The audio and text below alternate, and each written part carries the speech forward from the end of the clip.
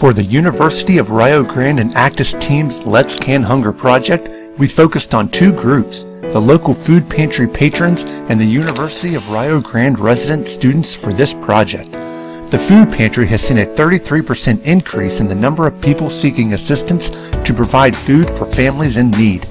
In Gallia County, over half of the kindergarten through high school students are eligible for free or reduced lunches, and unemployment is well above the state average. 16.6% of the county's population is food insecure. This percentage translates into 5,150 men, women, and children. With the increased number of people needing assistance, the food pantry constantly needs food and monetary donations. The first phase of the project was to organize and implement non-perishable food drives in two area elementary schools, one in the Rio Grande community and one on the Rio campus.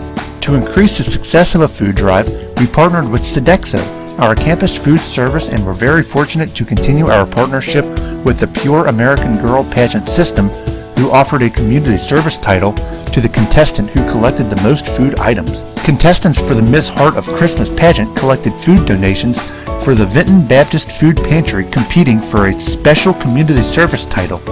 Some contestants donated to their community food pantry if they lived out of state. The elementary school students received an informational flyer to take home explaining that families in the community are in need of assistance in order to provide food for their families.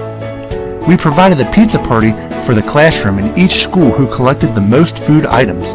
At Rio Elementary, students collected 473 cans of food, and Vinton Elementary students collected 1,091 items.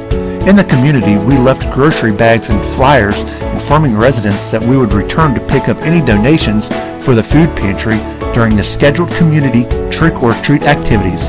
After completing the food drives, we were able to collect 9,342 pounds of non-perishable food items to help combat hunger. For our Lasting Hunger Relief project, we met with our Dean of Students and SLCs, who were very receptive to our ideas to address microwave and food safety issues and provide resident students with a microwave cookbook. For our Lasting Hunger Relief project, we met with our Dean of Students and SLCs, who are very receptive to our ideas addressing microwave and food safety issues and provide resident students with a microwave cookbook.